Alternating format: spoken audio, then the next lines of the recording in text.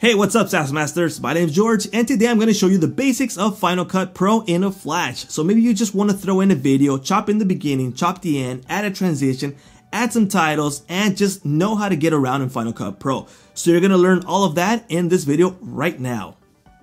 Alright, this is my Final Cut Pro dashboard, and I'm going to show you around like I said. So the first thing that I recommend that you do is head on over to File, create a brand new library, because when you get started you want to create a library. That's a folder.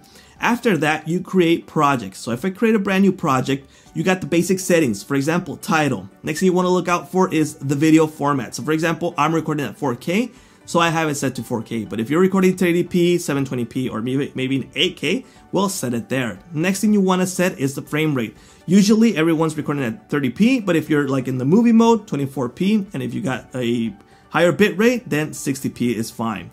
Once you create that, hit OK. And it starts off with a brand new project. Drag in your files inside of the timeline right here. That's the easiest way to do it.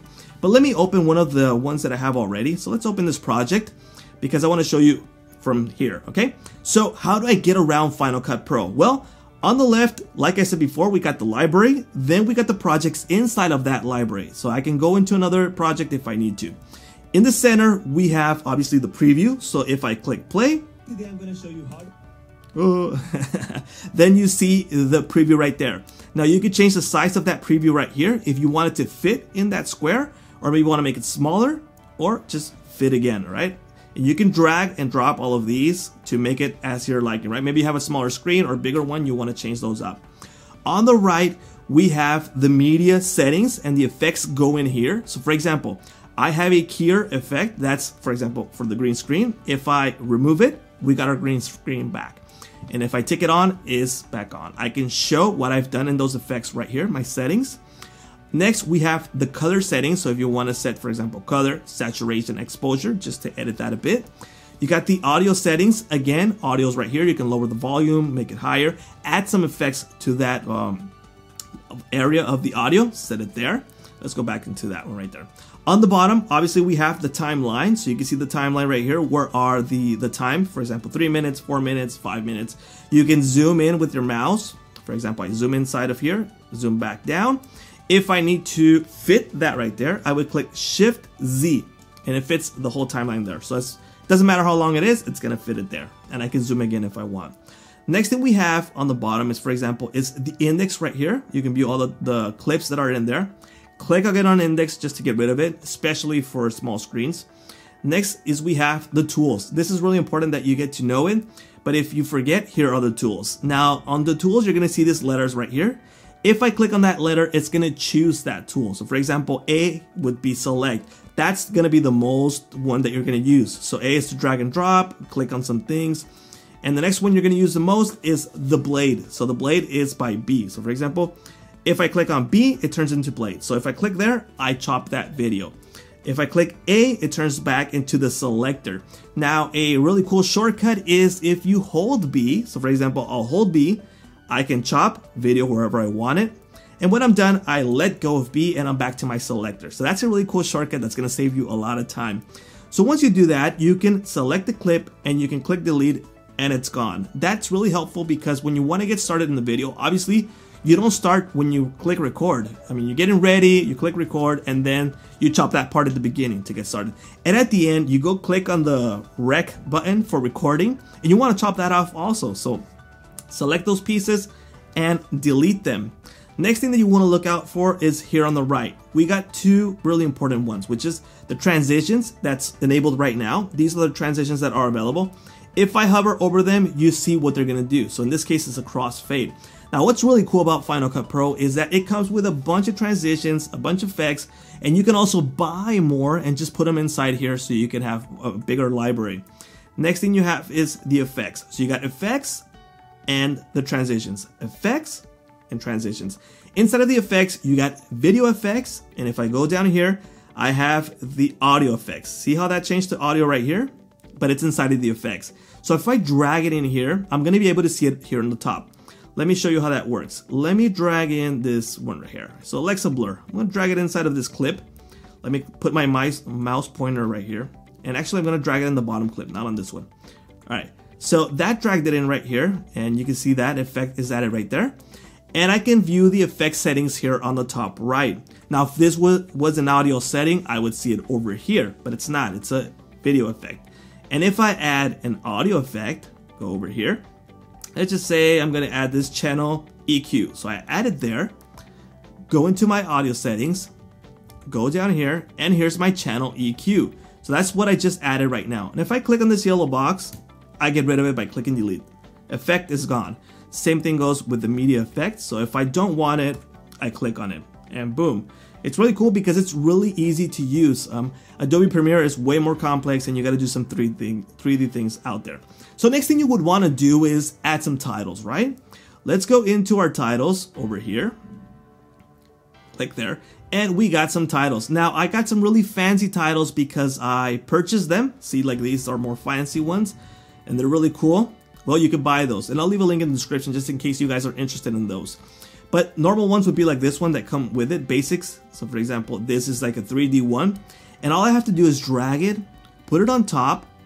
So for example, I'll add it right there. I'm gonna zoom in.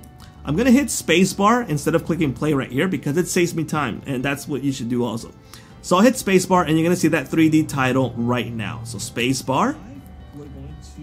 And there it is. And there we go. Now if I want to stretch it, I'll just drag it right here. See that there? It drags the setting. Again, that also works for videos. So if it drags it, I can do that also. So it's really cool that you have all that flexibility. Again, super easy to add titles, 3D titles, and that's way more complex on Adobe Premiere. Now let's just say, you know what?